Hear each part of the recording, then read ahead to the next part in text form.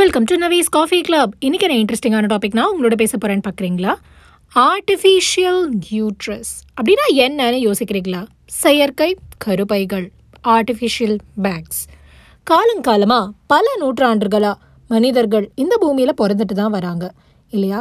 அப்படிப்பட்ட ஒரு existing human birth story is going to be ரீரிட்டர்ன். S, you heard it right. மனிதர்களோட பிறப்பு கதை is going to have a new technological அட்வான்ஸ்மெண்ட்னு சொன்னா நீங்க நம்புவீங்களா? இந்த ஆடியோல let's discuss on the new reality which is fastly approaching human mankind on earth. இந்த பூமியில பிறக்கக்கூடிய குழந்தைகள் will it be from machines? பெண்களோட pregnancy story is going to be handed over to machines-னு சொன்னா நீங்க எப்படி ரியாக்ட் பண்ணுவீங்க? In fact, I'm not joking here. We very well know இந்த பூமியை சுழல வைக்கிறது it's definitely the influential people on earth-ன்னு நமக்கே தெரியும். Yes, only 2% of the influencers all around the world, like world leaders இருக்கட்டும் இல்லை business magnates, politicians, இந்த 2% of மக்கள் தான் நம்ம மீதி இருக்கக்கூடிய 98% மக்களை உலகத்தை ஆட்டி வைக்கிறாங்க. இதுதான் நிதர்சனமான உண்மை. இன்ஃபேக்ட் ரீசென்ட்லி அப்படிப்பட்ட ஒரு இன்ஃப்ளூயன்சர் தான் co-founder of cryptocurrency Ethereum, vitalikbuterin. அவர் சொன்ன ஒரு suggestion has become trending topic of discussion in social media. அவர் பேசிக்கா அப்படி என்ன சொன்னார்? வாங்க டீடைலா பார்ப்போம்.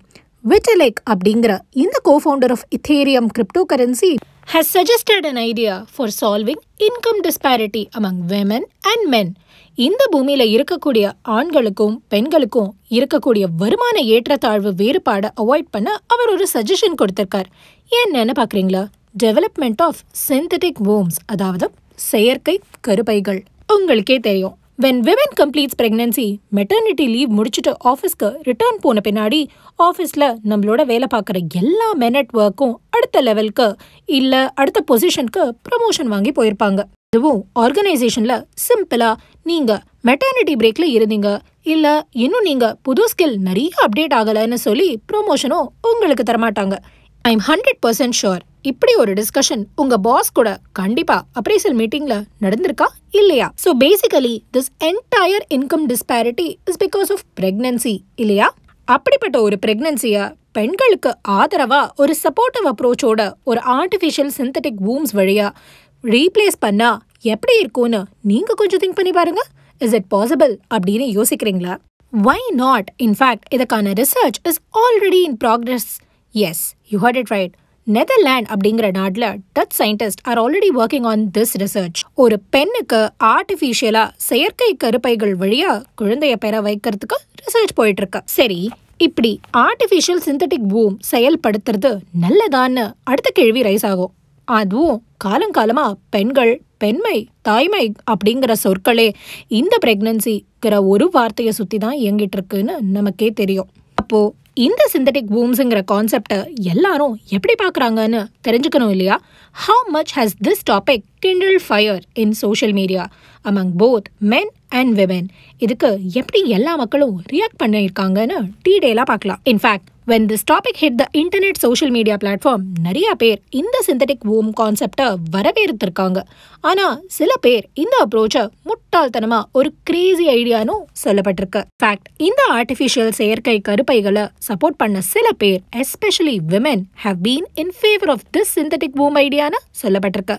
அது மட்டும் இல்ல, பெண்கள் தன்னோட ஆதரவை தெரிவிச்சதோட இது ஒரு டெக்னாலஜி வரப்பிரசாதம்னு கூட சொன்னதா அறிவிக்கப்பட்டிருக்கு. இன்ஃபேக்ட் விமன் ஏன் இந்த டெக்னாலஜிக்கல் ஐடியாவை இவ்வளோ வெல்கம் பண்றாங்கன்னு நீங்க நினைக்கிறீங்க? ஏன்னா டெஃபினெட்லி சிந்தட்டிக் வூம்ஸ் வந்தா at least women has an option of choosing and prioritising both career and also health இல்லையா? அது மட்டும் இல்லை, குழந்தைகளை பார்த்துக்கிறது it is not just the responsibility of the mother. In fact it is the responsibility of both the parents.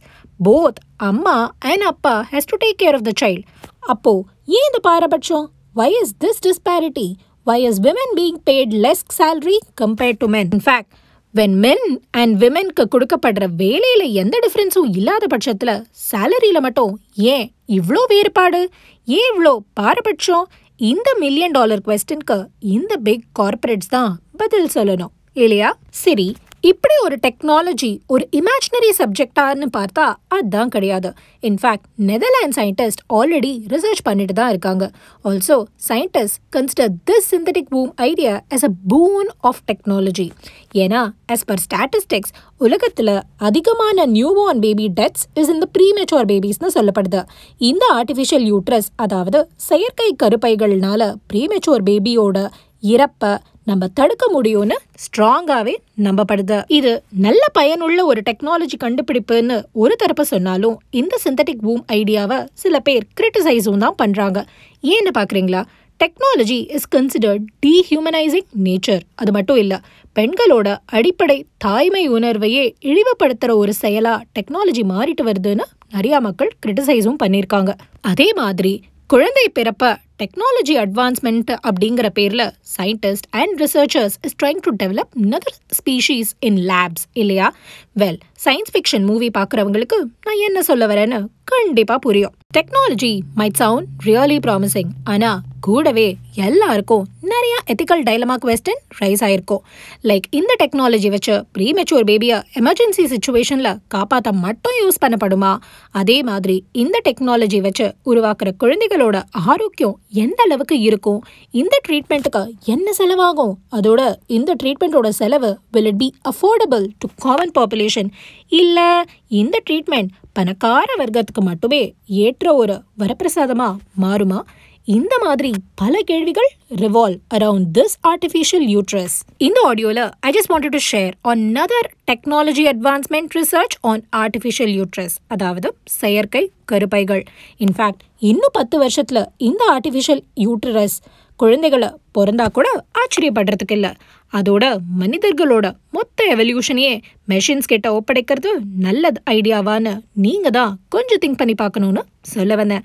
என்னோட audio உங்களுக்கு பிடிச்சிருந்தா like பண்ணுங்க, ஷேர் பண்ணுங்க, மறக்காம சப்ஸ்கிரைப் பண்ணுங்க. Eat healthy, stay happy for ever. Have a nice day. Bye bye.